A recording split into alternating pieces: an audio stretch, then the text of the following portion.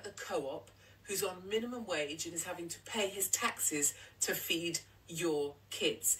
Free school meals are actually a 15 quid voucher from any supermarket. Now, if you have a mobile phone or fax or... I covered this not that long ago, but I'll do it again because we're going to get a lot more of this kind of rhetoric coming up as we approach the next general election, and I want to scotch it. Firstly, let's start here. Now I'm going to do lots of clever effects, so I hope they work. Let's try this. Now you can pause and read that. That's universal.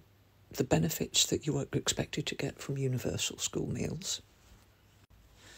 And that's the benefit you'll get just from doing them on universal credit. Now,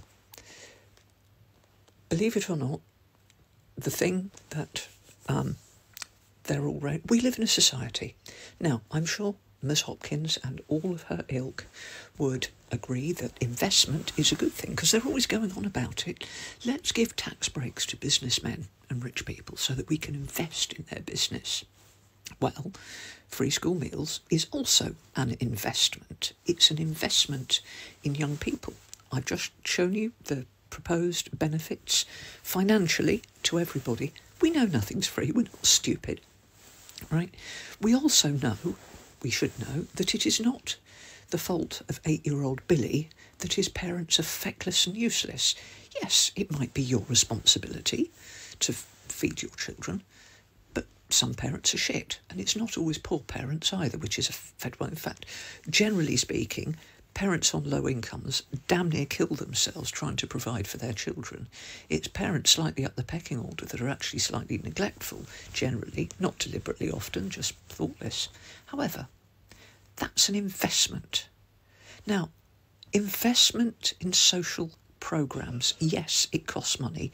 Yes, we pay for it out of our taxes, and we all reap the benefits.